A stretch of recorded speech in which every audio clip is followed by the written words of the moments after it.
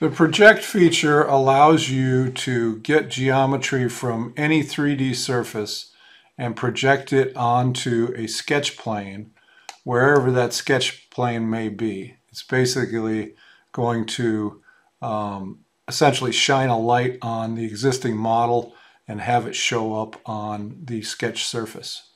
So I'm going to do an offset plane from this part of the leg. I'll just offset this a little bit, and I'm going to use that plane to do my sketch on. So I'll create a sketch, click on this plane. So now we're actually, if we look at this in 3D space, this plane is fairly far away from the table. And if I want some of this geometry in this sketch, I can go into Project, which is in my Create menu. I have it here on my toolbar, but it's also used so often that Fusion made a default shortcut key for it, which is P for Project. So I'll press P, and you can see as I hover over geometry in the model, a red outline of what I'm hovering over, whether it's a point, whether it's a line, whether it's the entire surface, will show up on the sketch plane. So I'm going to click here on these three rails. I'm going to click on this piece. I'm going to click on this point. I'm going to click on this line. And now click on Enter.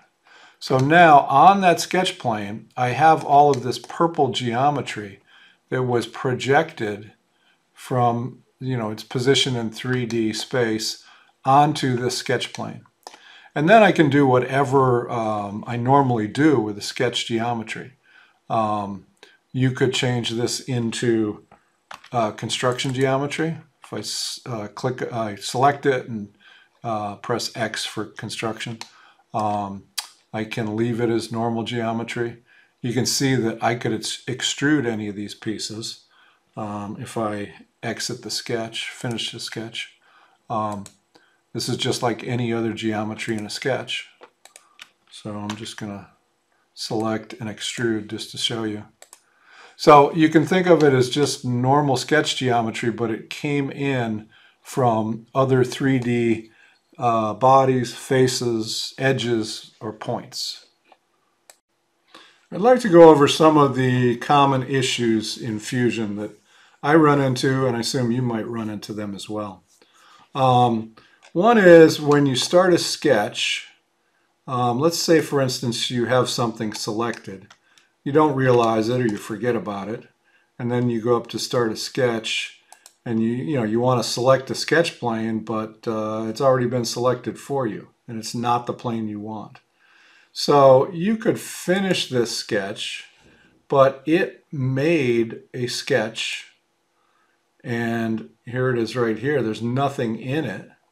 So I don't like that. It's like I would have to find that sketch and edit it, or I've got another sketch in here that's basically empty. So if that happens to me, let's say I've got that selected, I go to create a sketch and I realize, oh, I don't want this sketch. I'm going to Control Z out of it until that sketch actually goes away in my browser.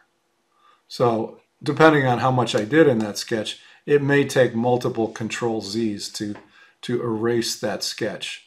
And then I unselect, go back into the sketch, create sketch mode, and pick the proper body. So generally I do not, if I'm accidentally in a sketch, I do not press Finish Sketch. I use Control Z instead. All right, the second common issue is, let's say you want to make a new component and you don't have the top level component selected. And so I go ahead and I start making a component and I give it a name. And then I look over in the browser and it's like, oh, that's not what I wanted. Okay, so you don't have to undo out of this. Generally, you can simply click on this and drag it up to the top level, and now my component shows up in the same level as all my other components. If that dragging does not work, I would suggest going to the top level and making sure you're at the end of the timeline. If you're not at the end of the timeline, dragging things around within the browser generally fails. Okay, so the next thing is when you use the line tool very quickly, it's possible, let me start a sketch and see if I can demonstrate this. It's possible to get very short lines drawn that you don't want. I may not be able to do this. I'll give it a try here. Oh, there it is. Okay, so I clicked once. Let me zoom in on this. See how I have a little tiny little line segment? I clicked once here. I very quickly moved away. Maybe the mouse button wasn't up yet. I don't know really what causes it. But to prevent this, when you go into the line tool, you can be very deliberate. Click, move, click, move, click. You know, if you wait a half a second or so between clicks and moves, you generally won't get that problem. But if something weird, or say you can't select an entire line when you click on it, that's probably what's happened to you. So just beware and just be more deliberate when you're making lines in a sketch. The final thing is using the move tool and the pivot within the move tool. So I'm going to go up to my top level component and hit M for move and select components. And now I can select the component I want to move. And when I do that, I get this pivot here. Let's say I just click. And if I wanted to move this to another body, I can't really do that because I need the pivot exactly in one of these corners. So if you forget to set the pivot correctly, you can go to this set pivot, which is going to allow you to actually move this pivot around. Okay, so say I want it here and I'm going to click. That does not finalize the movement of the pivot. So if you, and the general assumption is that it does. So now it's like, okay, why is my piece not moving? Well, I'm still in this pivot, set pivot mode. And the green check mark sets the pivot so that then you can actually move the piece. So a lot of times, once you've missed that initial opportunity to move the pivot, it's kind of hard to get it where you want.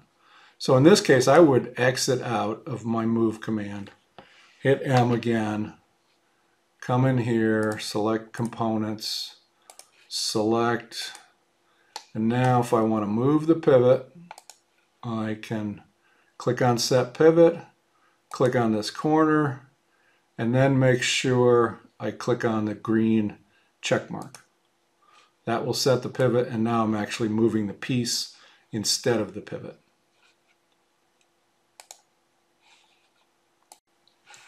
Personally, I think it's fairly important to set up the toolbar based on the tools that you commonly use in Fusion.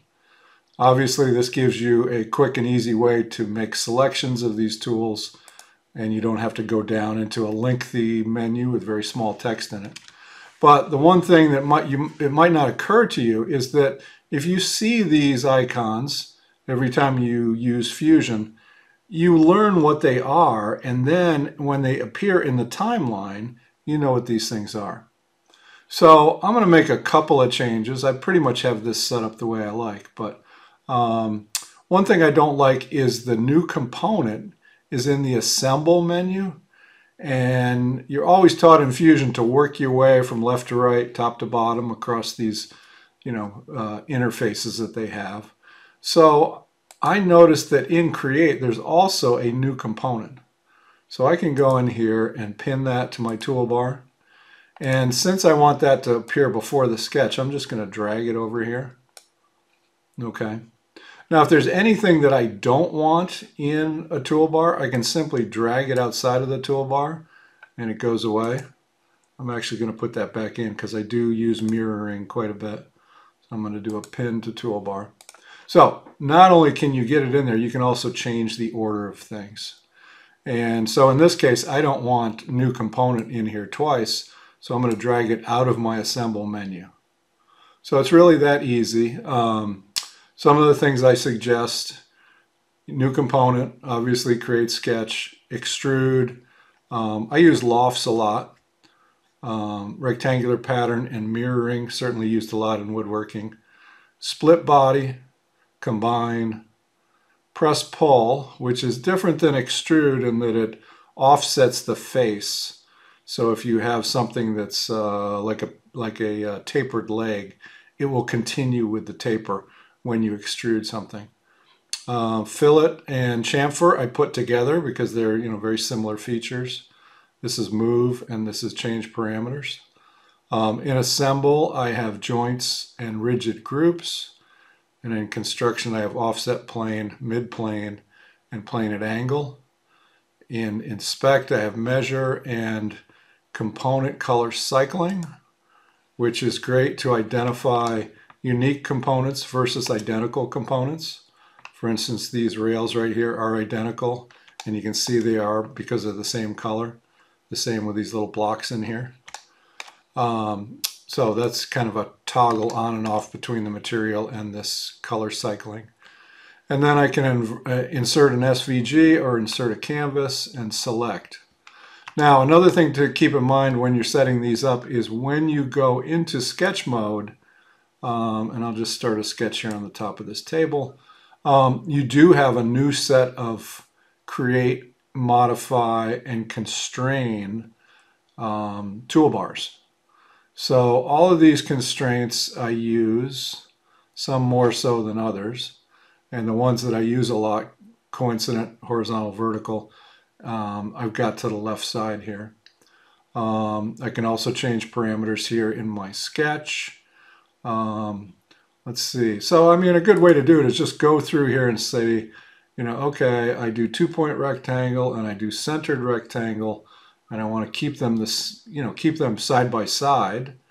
Polygon I hardly ever use. Slot, no, not very often. Spline I do, and then mirroring and rectangular pattern. So I'm going to put rectangular pattern out there.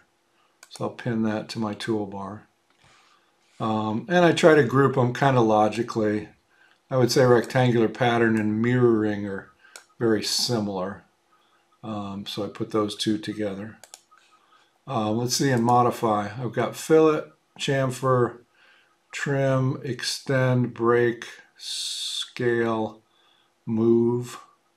Yeah, I guess I can live with those. And my constraints. And then inspect is the same, insert is the same. All that's unchanged. So that's a quick overview of setting up things and how important it is to use the toolbar configured to your liking.